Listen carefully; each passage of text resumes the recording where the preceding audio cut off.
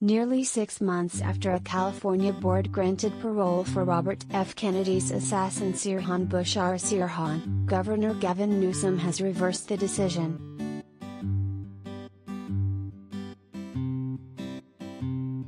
In an announcement on Thursday, the governor's office wrote that Newsom completed an extensive review of Mr. Sirhan's case and determined that he currently poses an unreasonable threat to public safety.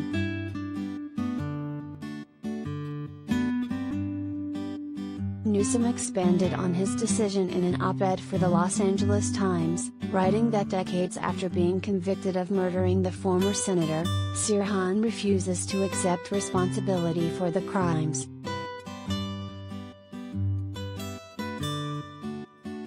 Kennedy's assassination not only changed the course of this nation and robbed the world of a promising young leader, it also left his 11 children without a father and his wife without a husband. Kennedy's family bears his loss every day, Newsom wrote, adding that millions of Americans lost to Unifier just over 2 months after the assassination of Martin Luther King Jr. and nearly 5 years after Robert Kennedy's brother, President John F. Kennedy, was murdered. Yet, after decades in prison, Sirhan still lacks the insight that would prevent him from making the kind of dangerous and destructive decisions he made in the past, Newsom continued. The most glaring proof of Sirhan's deficient insight is his shifting narrative about his assassination of Kennedy, and his current refusal to accept responsibility for it. Newsom called the evidence against Sirhan overwhelming and irrefutable and maintained that the 77-year-old remains a potent symbol of political violence.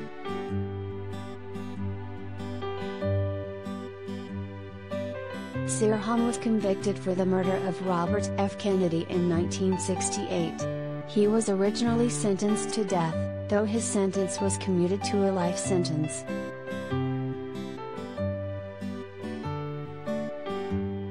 In August, a parole board granted Sirhan's 16th request for parole. Hess happy. Hess just trying to still process it, Sirhan's attorney Angela Berry told People at the time.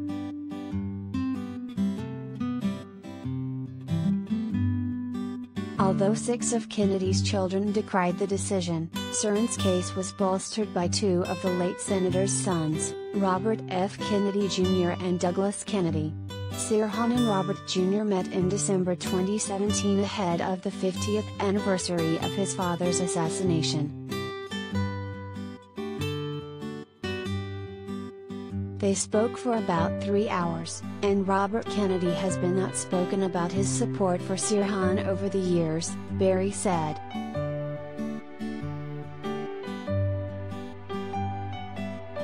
Berry did not immediately respond to us request for comment regarding Newsom's decision to reverse Sirhan's parole.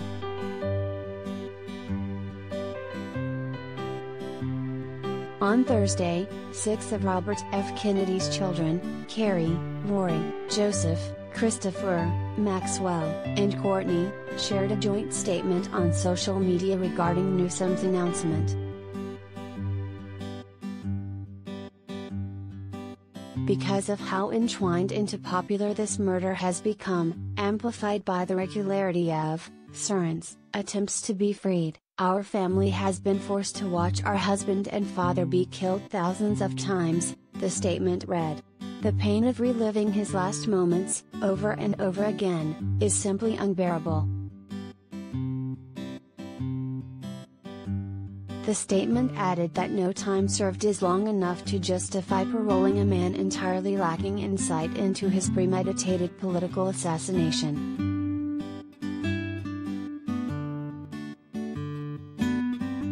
We are greatly appreciative of the governor's consideration of the facts and his faithful application of the law. His decision represents the vindication of the rule of law over all who would betray it with hatred and violence, the statement concludes. By reaffirming that freedom is dependent on responsibility, the governor protects Californians and people around the world, and that is in the tradition and faithful to the legacy of Robert F. Kennedy.